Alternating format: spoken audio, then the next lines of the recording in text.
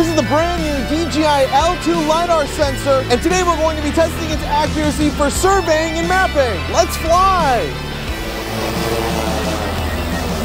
2 months ago, DJI announced the L2 LiDAR sensor at Intergeo 2023, and I actually had the privilege of being there at the live event where they unveiled this new sensor for the entire mapping community. Now, the nice thing about the L2 is that it has a huge range for collecting data, capturing 1.2 million points per second, and DJI claims that when you're flying your M300 or 350 at 400 feet above ground level at 33 miles per hour, you can achieve 1 to 2 tenths of a foot, or about 5 centimeters of accuracy using the L2 LiDAR sensor. And not only does the L2 have a LiDAR sensor, it also has a 20 megapixel mechanical shutter camera for colorizing the point cloud and giving you the ability to do photogrammetry with the L2, so you don't need to set up a separate sensor. You could do photogrammetry and LiDAR all from the same sensor. Now, today we're going to be doing an inspection survey of these power lines. We're going to be mapping it using the M350 along with the L2 LiDAR sensor. Now, while we are doing power line inspection, this still needs to be an accurate map, so I'm going to be georeferencing all of the data and creating a high accuracy survey by enabling RTK on the drone and using ground control points. Now, I got these 24-inch targets off of Amazon, and I've left a link in the description for you guys to pick one up. And these are great for photogrammetry because they give a good contrast of black and white, but I also added some reflective tape here so that we can utilize an intensity visualization of our point clouds and still be able to mark where our targets are. So this is the area that we are going to be flying, and I'm going to set 5 ground control points, 1 at each corner and then 1 in the middle, as well as several checkpoints at different features using my inland RS3 GNSS receiver to hold the first GCP,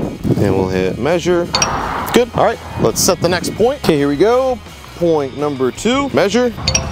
Good. Okay, this one will be point number 3 and measure. Good. Okay, here we are, point number 4 and measure. Perfect. Last and final point, point number 5. And this last one, we're gonna have to take it by foot, but we're gonna head inside and set a point in the center of our site.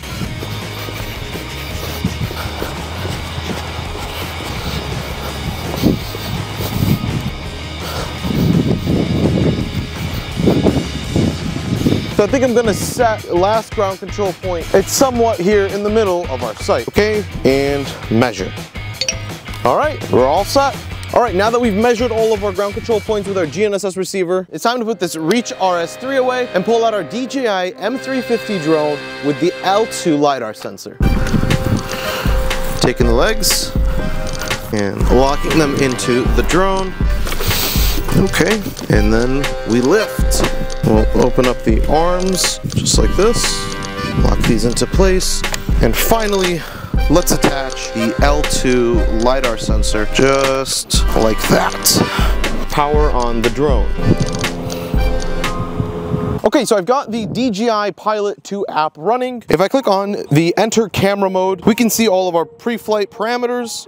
And this right here is the L2's view. I can also switch over to the point cloud, and this is the LiDAR scanning everywhere I go. So I'm just rotating the sensor and it's just scanning everything around it. So pretty cool, everything is working and functional. And so now we need to plan the mission for the M350 in order for it to fly and do our power line survey. Back on the home screen of DJI Pilot 2, I'll go over to flight route. I'll then select the plus sign to create a new route, and I'll click area route. Here we have our map, and I'm gonna start by setting the parameters here, and then here, and go all the way up till here, and then over. Move this over so we get to this side of the street where the GCP is. Okay, there we go, we have our area of interest. This is the area that I'm trying to fly our drone over. I'll hit check, and now it's going to ask me what kind of aircraft I'm using. So I'm using an M350. What kind of camera model? So this is like the sensor that I'm using, it's L2. And then it's asking which lens. So basically, am I doing photogrammetry or am I doing LiDAR? So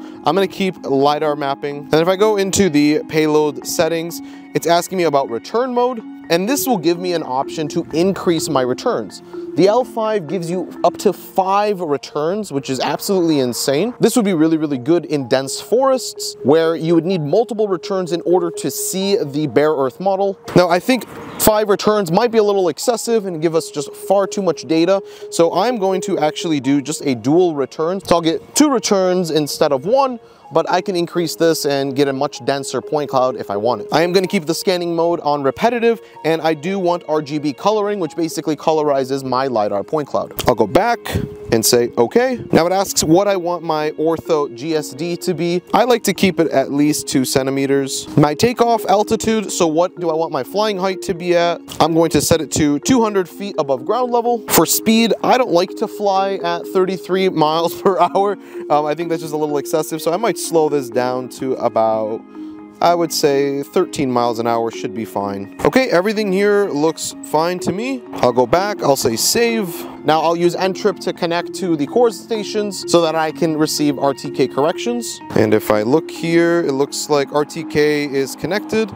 We are just waiting for our position to be fixed. Okay, and now we are finally fixed. All right, our mission plan is ready. We have RTK fixed and our drone is ready to go. Just looking at all of our flight parameters, everything looks good here. I'll hit next and I'm going to upload the mission. Everything looks good and we are going to start collecting data. Here we go. There he goes. And the drone is now going to head to its start point. Arrived at start point. Starting task. So here is our first person point of view of the drone. If we take a look at the map, this is the mapping mission, and here is our LiDAR sensor. Now we are doing an auto calibration right now, just to make sure that the IMU is calibrated. And here we go, now we're collecting imagery and scanning with our LiDAR sensor. We can even switch over to the visible light.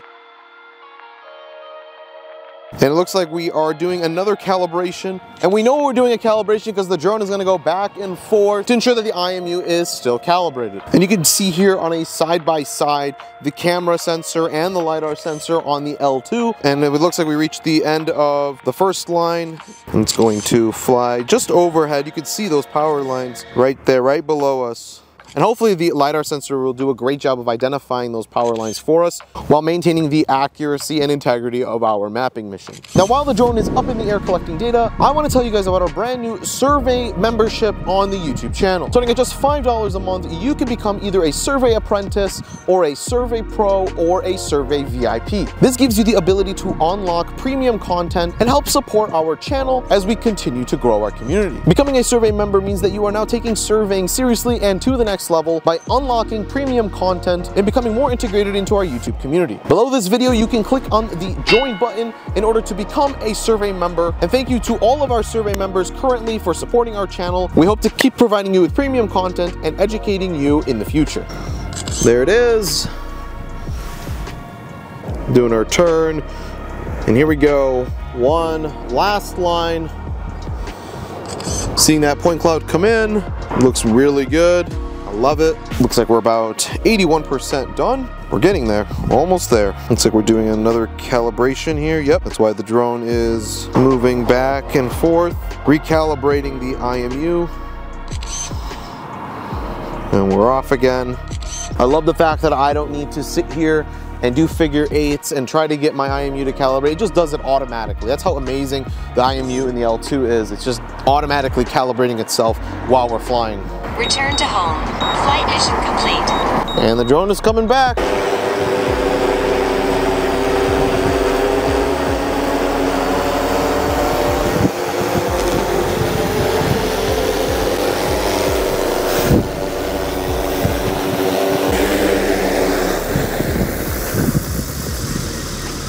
Welcome home. And there we go, we just finished flying the M350 with the L2 LiDAR sensor. Now let's head inside of the office so we can process all this data and see how it all turned out. And welcome to the office. So for processing, I'm going to be using DJI Terra. And oh my God, this point cloud looks amazing. Check this out. Incredible detail for all of these power lines. I mean, I can see every single one of these lines. It's amazing to see how much data was collected and how just Wow, I'm honestly speechless. I don't know what to say. It looks incredible. I love it. The reconstruction definitely turned out really well. If I zoom in here, you can see that, you know, each of these lines, there's not that much noise actually. So that definitely looks like a width that we can calculate for each of these lines. Additionally, I was able to classify this point cloud for terrain and non-terrain points. So if I go over to the filtering, I can actually turn off the points not classified. And check this out. You've got the actual ground here, you know, all of the buildings, the power lines, anything that's man-made is just gone, and you're getting a bare earth model. And if I turn the other points back on, I can change between the different types of point clouds. So we've got a different type point cloud, so it actually segments the different types of points based off of classification. So that looks really cool. You can also choose height, so anything with higher altitudes will appear, so you can see that. The ground is green and the power lines are coming in red, orange, and yellow. You also have the returns. So we did set the returns to dual. And the reason I did that is, as you can see, like these power lines are all blue, and then areas that are beneath the power lines where the ground is are in red, which is the second return. In hindsight, I think I should have just used all 5 returns that I'm offered on the L2.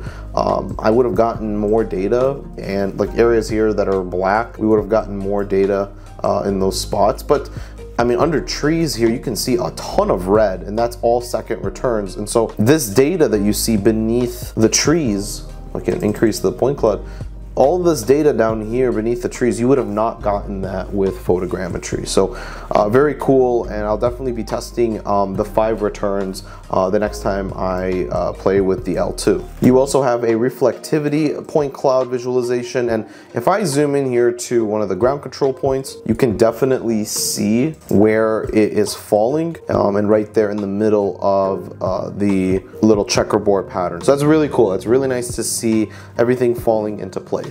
We can also do like a profile cross section to see how much noise there is in the point cloud. So I'm probably going to pick this road right here. Let's do, I don't know, we'll just do a cross section here.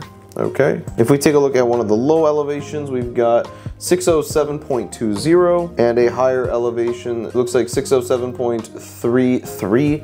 So we're looking at 13 hundredths of a foot, which is about 4 centimeters, I would say. 4 centimeters is not horrible. Let's try the other side here, just to get a second sample. Let's do this sidewalk, so it's a slightly smaller example. Okay, we've got 607.00 and 606.83, again 4 to 5 centimeters, which is what DJI is claiming, about 4 to 5 centimeters.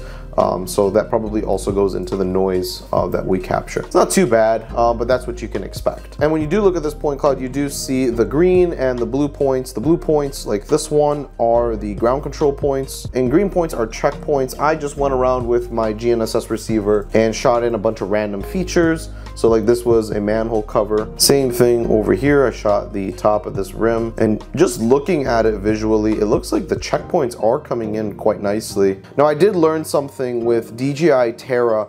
The LiDAR point clouds only have the ability to do ground control on the Z-axis. So we can only use ground control points to help us with elevation. We still don't have the ability for X and Y. This is not a limitation of LiDAR. This is a limitation of DJI Terra. So just to be clear about what we're going to look at when we see our quality report. And taking a look at the quality report, we see some metadata here in the beginning. Scrolling down here, I am most interested in looking at the point cloud checkpoint error and the point cloud control point error. Now, before we look, there is an error here.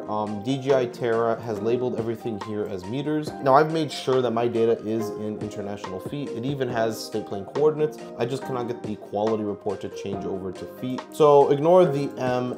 All of these differences are in feet, and the average absolute value of altitude difference is at 5 hundredths of a foot, with the RMS error at 5 hundredths of a foot and the standard deviation at 6 hundredths of a foot, meaning that our overall error for our ground control points is about 1.5 centimeters, which is good. Now taking a look at the checkpoints, the average absolute value of altitude difference was 7.5 hundredths, and the root mean square error and standard deviation were 9 hundredths. So we're looking at 3 to 4 centimeters of error, which again aligns with the noise that we have and the accuracies that DJI claims. And again, this is only for vertical control, and for a LiDAR point cloud, I think that that's pretty acceptable. For me to go under these trees and see all of this data collected, something that photogrammetry struggles with, is the true advantage here with LiDAR. And for power line surveys, this is a great way to extract all of these lines. And if you're looking to learn how to extract these features and bring them into AutoCAD Civil 3D, I made a special video for our members. And so if you've joined our survey memberships, be sure to check out this video to learn more. If you guys enjoyed this video, be sure to subscribe to the YouTube channel, and I'll see you all next time.